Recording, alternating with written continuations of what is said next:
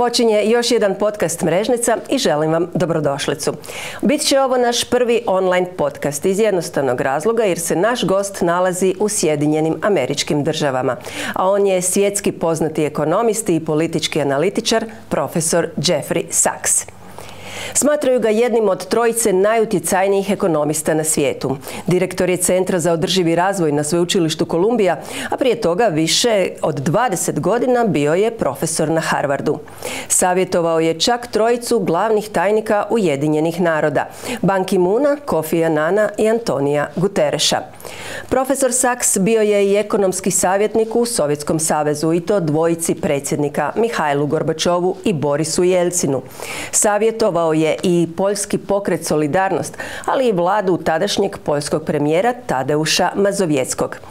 Jeffrey Sachs savjetovao je i posljednjeg jugoslavenskog premijera Antu Markovića i pomogao mu izraditi ekonomski program po kojem će Marković ostati prepoznat.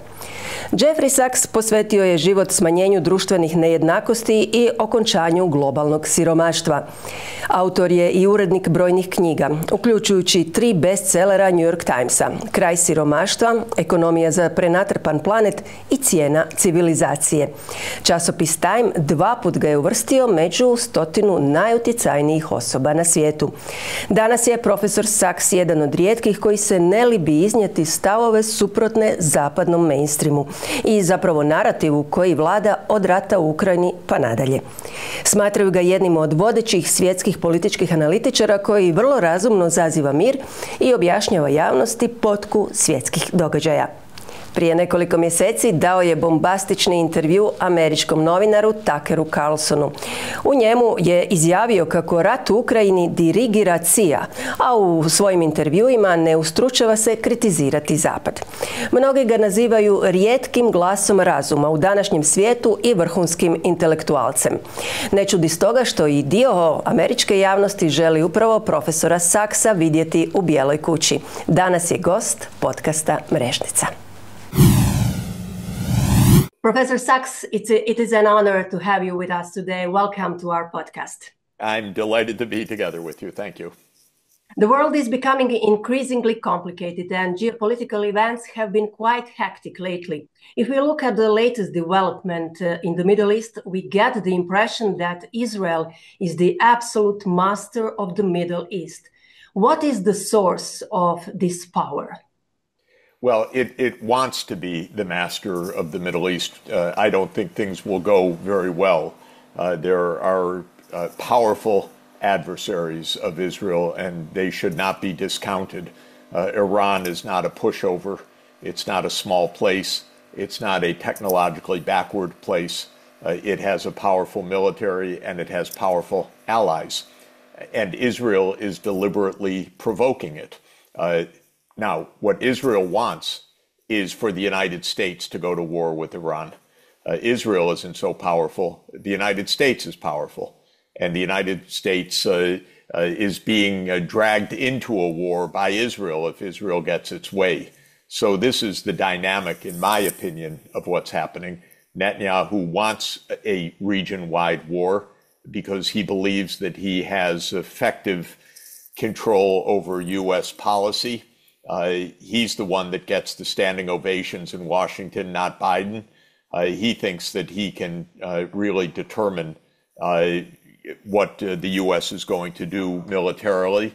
He boasted at the UN last week that Israel has a strong arm that reaches across the Middle East, but Netanyahu either was delusional or he was talking about the United States. And so, and maybe he wasn't delusional, maybe he's right that he has the U.S. in his pocket, but that's what this is about.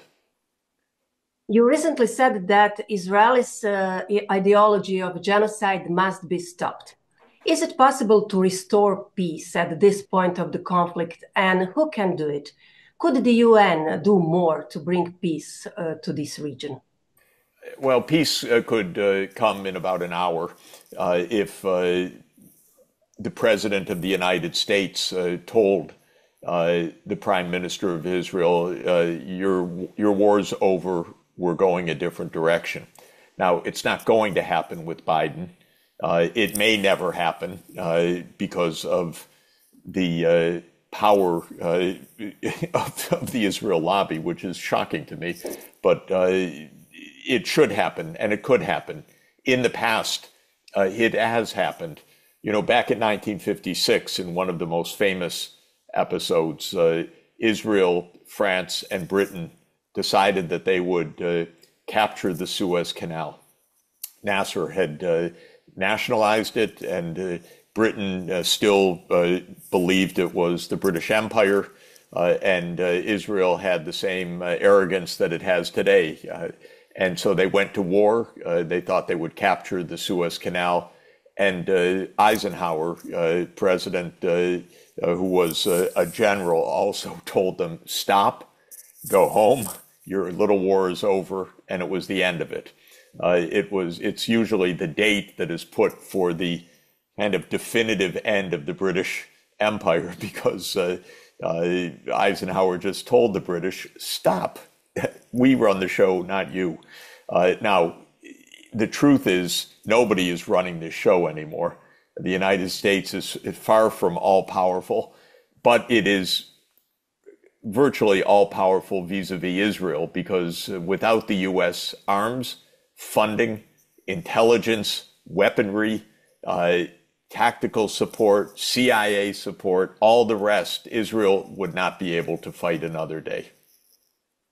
You understand the economic and geopolitical situation in the US, China, and in Europe, of course. Can we say that everything is leading to the World War III? Are you afraid of nuclear war, and is it even possible? Right now, we're on a path to World War III.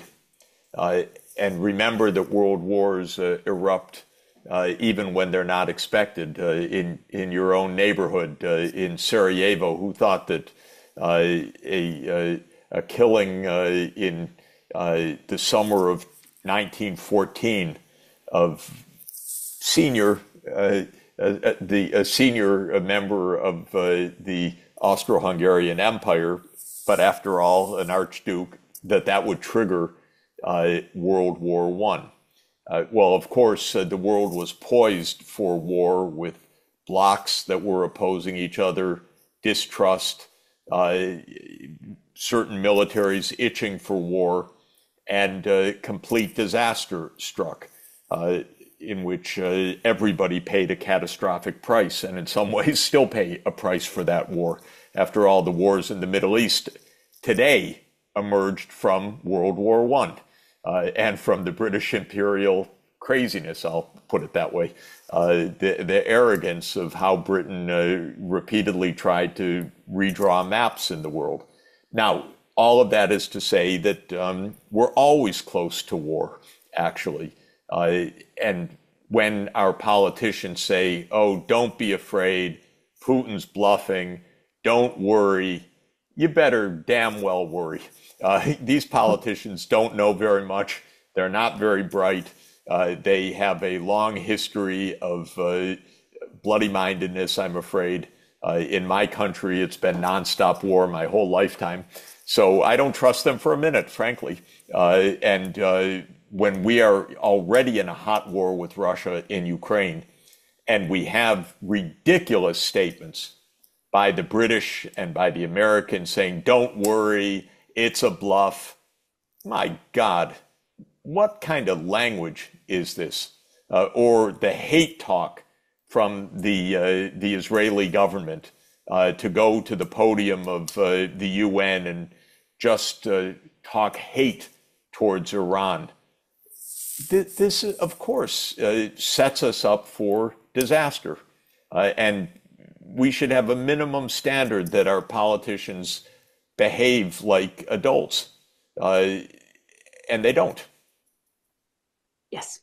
The conflict in the Middle East has put the war in Ukraine on the back burner. Since the beginning of the war in Ukraine, some consider it as a war between Russia and the West. You have been strongly advocating for peace, while the establishment of the West and the mainstream media's pro-war propaganda claim that the conflict must continue, even it lasts for decades. Do you think that Ukraine and the West have already lost the war? And if so, when will they admit it? Ukraine is losing 1,000 to 2,000 people every day. People are getting dragged off the street. You see the videos all over Ukraine. They're getting put in these cars. They're shoved with a gun, and they're sent to the front lines, and they're dead within a few days.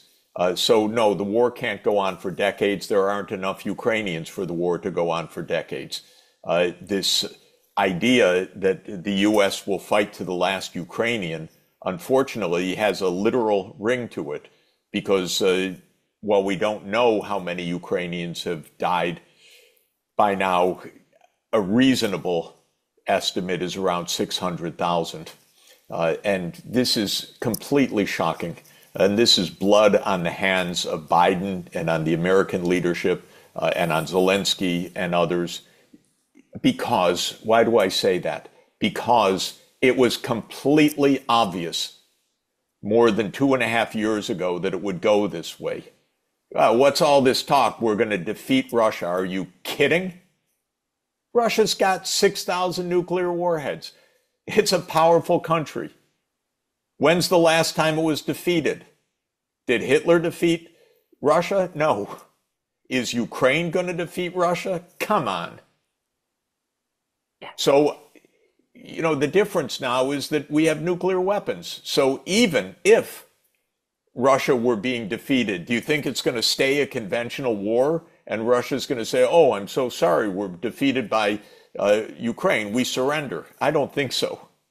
It's obvious from the start that this was a reckless approach by the U.S. Why do I say by the U.S.? Because contrary to all of the propaganda in our mass media, this war did not start on February 24th, 2022. If you needed to pick one date, it was February 22nd, 2014, when the president of Ukraine was overthrown by right-wing forces in Ukraine together with the U.S. government, the CIA, others that were engaged in a coup. And Russia explained all of this by intercepting a call by Victoria Nuland and the U.S. ambassador, Jeffrey Piot, in late January 2014, when they were picking the new government of Ukraine. Oh, it should not be Klitschko, it should be Yatsenuk. This is the American and the American Assistant Secretary of State and the U.S. ambassador talking about who they are picking for the new prime minister of Ukraine. You couldn't make it up.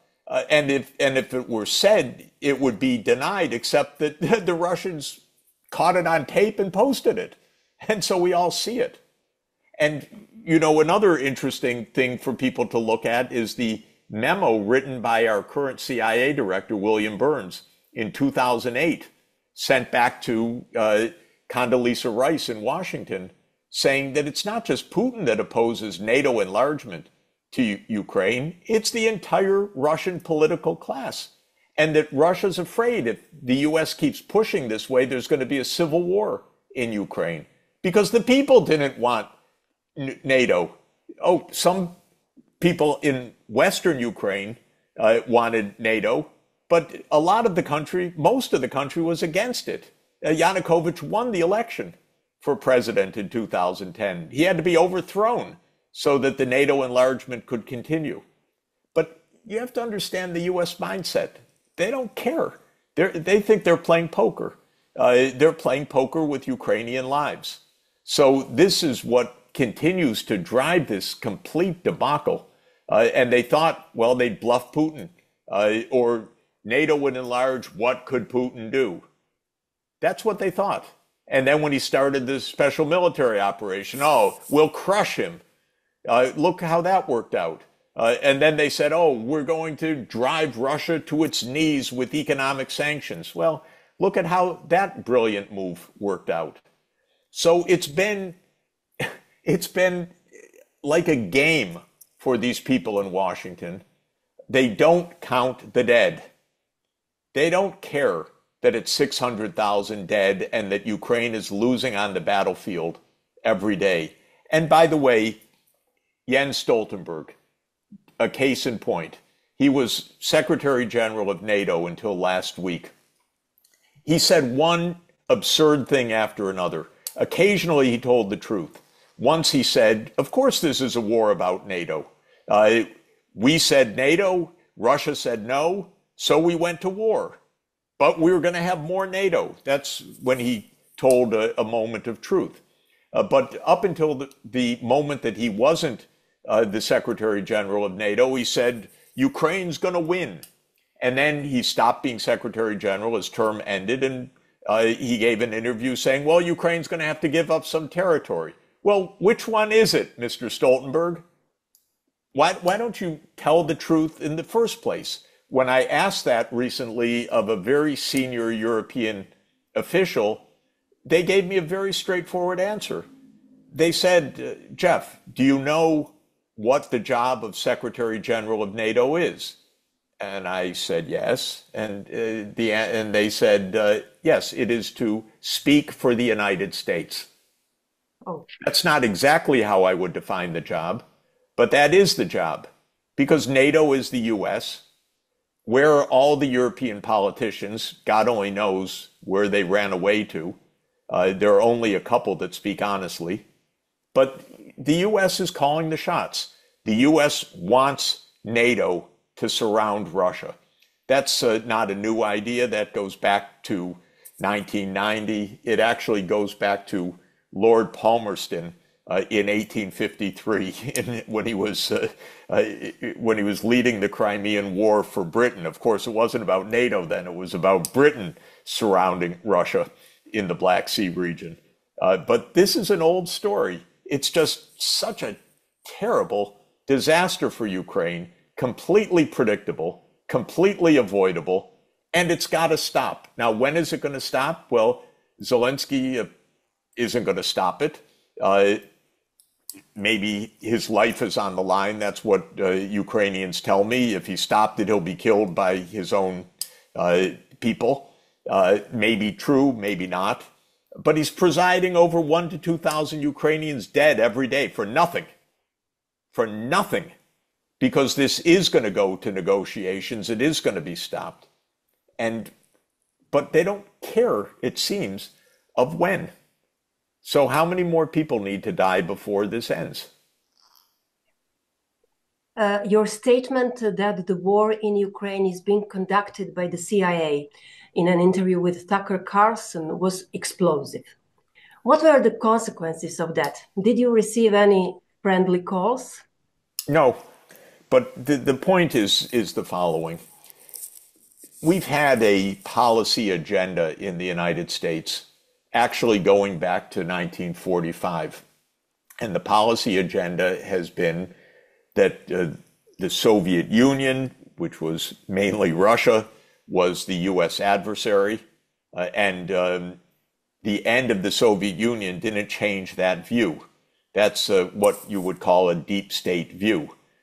So this is not even something that dates, certainly, let me just explain to everybody. What we're observing is not something that started in 2022 with President Putin suddenly deciding he wanted to be Peter the Great. This is kind of the absurdity of a public relations salesman in Washington who makes up such stupid lines to see how stupid the mass media can be in the United States. The answer is they can be very stupid. So they repeated that dozens of times. The New York Times, the lead propagandist, that the war was unprovoked. You couldn't get them to say anything beforehand. Then you could date it back, as I said, to 2014, when the U.S. conspired to overthrow Yanukovych. By the way, then the New York Times actually ran an interesting story a few weeks ago saying that the CIA set up operations all over Ukraine after 2014 to provoke Russia, basically, of course. That's what it's supposed to do. But you can go back before 2014 because you can go back to 1994. That's when Clinton gave the decision that NATO would expand eastward, despite the promise that the U.S. had made to Gorbachev that NATO would not move 1 inch eastward. So you could go back to 1994. You could actually go back to 1991 because when the Soviet Union ended, we had people like Wolfowitz in the U.S. government that said, okay, now the U.S. is the world's sole superpower. Now we can do what we want. So that went back to 1991. But you can actually go back to 1945, to tell you the truth, because even though Stalin and the Soviet Union were allies of the U.S. and Britain, and not just allies, they were the force that broke Hitler's army. They were the force that actually defeated fascism. It wasn't even weeks after the German surrender that the United States government took the decision that the Soviet Union was the new enemy. Not even weeks. In fact, we know it's a shocking thing. I am still coming to grips with it because even though everyone knew it, I didn't know it until recently, that Churchill gave the order to the British High Command. What about continuing the war right on to the Soviet Union, Operation Unthinkable, in the spring of 1945? My God, are these people crazy? This was an ally that lost 27 million people to Hitler. Then we say, well, Stalin was a paranoid. Yeah, but he had enemies, you know? Churchill, Truman, the CIA was set up for this purpose. He had enemies from the beginning. This has been a long-standing idea of the U.S. Now, my main point is very simple, which is we don't need these wars. They're not getting us anything.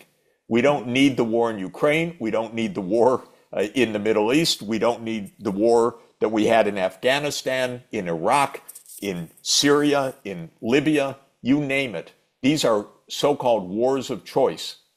And they're completely reckless, and they're part of this American dream that it can do what it wants, where it wants, when it wants. And this is, European leaders should know. I had hoped that Europe learned something by the 2 world wars. I'm not sure. But I thought that Europe had learned something, which is that the wars can never solve problems for anybody. There's no such thing as victors and losers. Everybody loses from this. And now we're in the nuclear age, and we're still playing the same games with the same propaganda, the same rhetoric, and so on as we did in the past. The world is waiting for the results of the elections in the USA. Who can bring peace to Ukraine? Kamala Harris, Donald Trump, or no one? Do you believe that the war in Ukraine can be stopped immediately, as Trump says? Yes, it can. Either could bring it. President Putin said something very interesting in an interview in Figaro in 2017. By that point, he said that he had dealt with 3 U.S. presidents. And he said, you know, they come into office and they have ideas, but then men in dark suits show up with blue ties and they explain the reality to these people. And that's the end of their ideas. And so he was describing his experience, but I think it's an apt description. The U.S. has a security state. It's the Pentagon, the National Security Agency, the CIA, the arms contractors, and so on. Our foreign policy is not set by president. It's, as I've emphasized, it's been pretty much consistent now for almost 80 years. It didn't even change at the end of the Cold War, believe it or not. We kept the Cold War going, even though we told the Soviet Union, they said we're ending the Cold War. We said we're ending the Cold War, but we kept the Cold War going and kept right on with the Cold War, although it wasn't so clear for about 10 years. Then it became more and more clear. But the presidents don't decide all that much. The deep state does. But I keep hoping the deep state will realize this is absolutely not in America's interest. The whole idea of America as the sole superpower was always a delusion, but it's so wildly out of date right now that it could really get us killed. So I try to write articles that I hope someone in Washington reads, and little books saying we have to stop this delusion.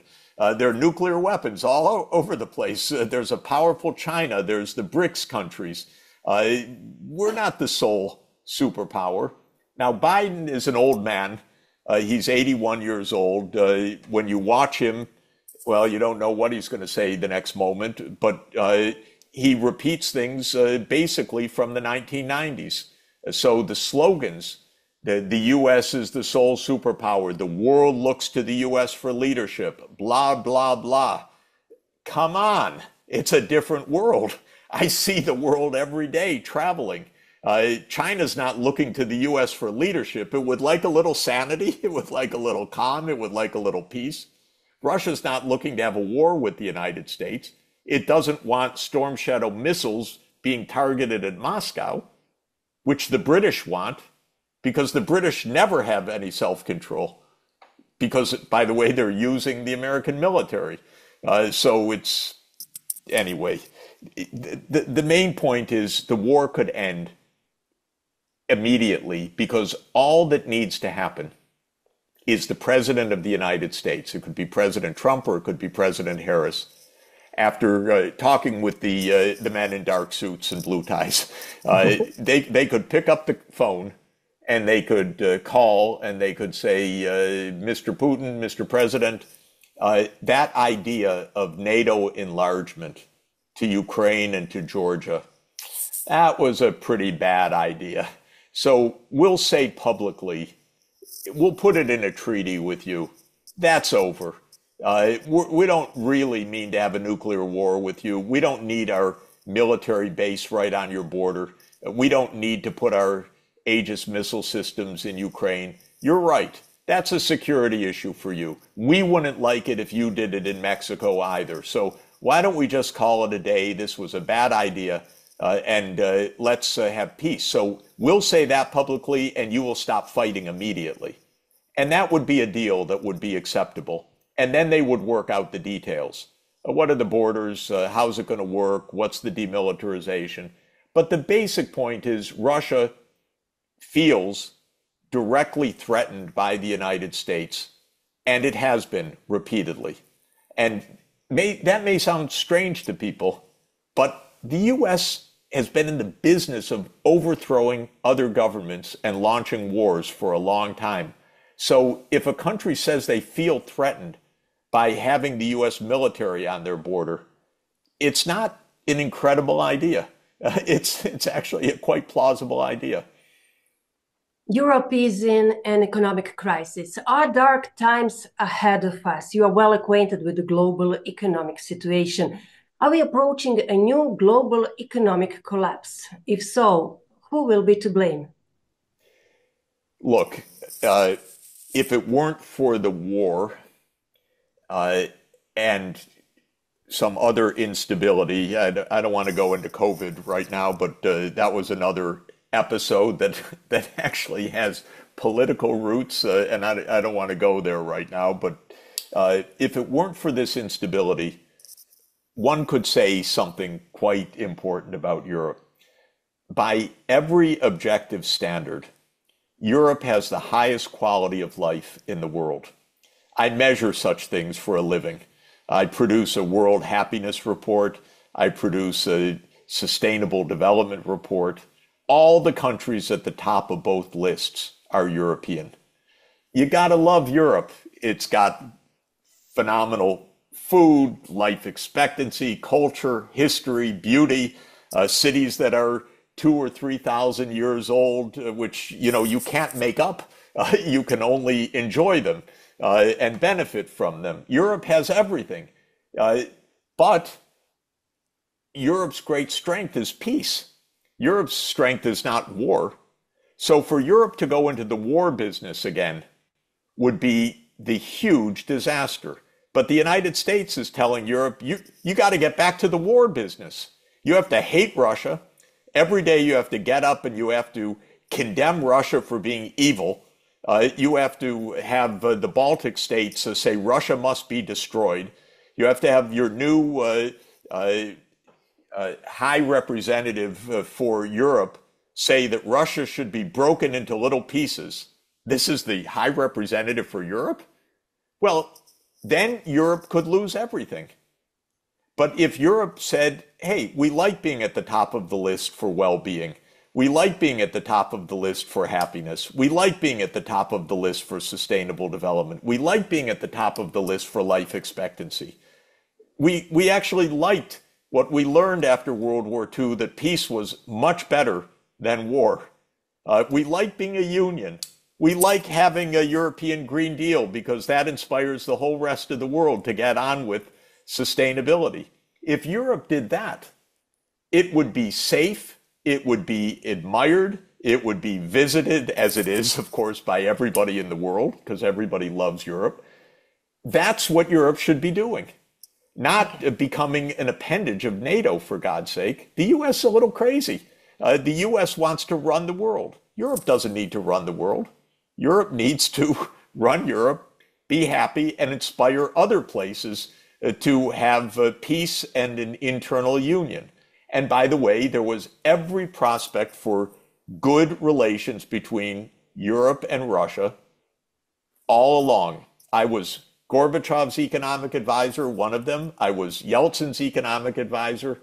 I know they wanted peace, a common European home, trade. They wanted to catch up after decades of terrible system that they had. They didn't want renewed war, for God's sake. They didn't want to invade Europe. It's crazy. We should have disbanded NATO back in 1991 when the Warsaw Pact was disbanded. Everyone could live at peace.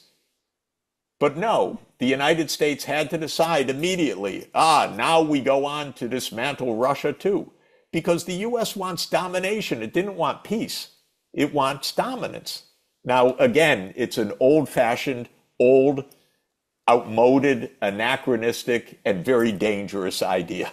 So we need a new foreign policy. But you asked me, could peace come? It could come instantaneously if the United States would adopt a more realistic view. Okay, and now for my final question. The Croatian government has so far given about 300 million euros in aid to Ukraine. At the same time, Croatian pensioners receive an average pension of around 350 euros for 40 years of work. How do you comment this?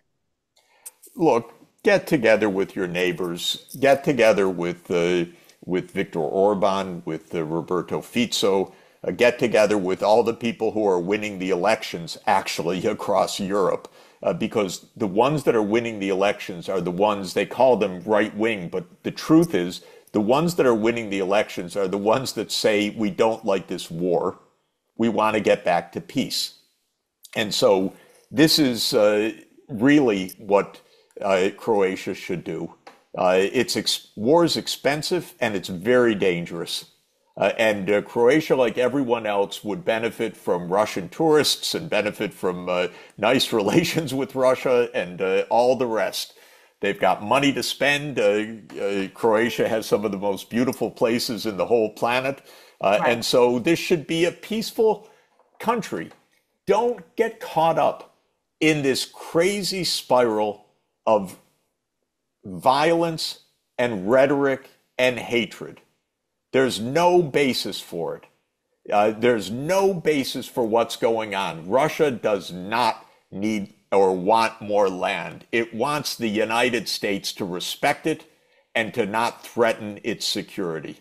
This is what Russia wants. And Russia should get that, because as an American, it's not doing me one whit of good. It's only making my life more dangerous when NATO tries to expand. I'm sick of it too, because it just puts me under a nuclear risk that I don't want to be under. That's the only risk, by the way, the United States faces. No one's going to invade the United States. No one's going to attack the United States. the only single security risk of the United States conceivable is a nuclear war. So if they had a whit of sense about them, that's what they'd be trying to avoid, rather than saying, oh, Putin's, we should call his bluff. He's just bluffing. Well, these idiots, want to provoke to the point that, oh, sorry, we made a mistake, at which point the world's over. So this is my advice to Croatia. You have plenty of neighbors that figured this out. Figure it out too. Everybody should get together. By the way, even Petr Pavel in Czech Republic, who has been pro-NATO, recently said realistically, Ukraine cannot win this war. So there's more common sense coming in the neighborhood now. Get together with the people of common sense and tell the Americans some truth. Great. Professor Sachs, thank you very much for this interview. Great to be with you. I appreciate it. Thank you once again. Good. Take care. Bye-bye. Bye-bye. I bio je ovo još jedan podcast Mrežnica. Hvala vam na pozornosti i vidimo se vrlo brzo.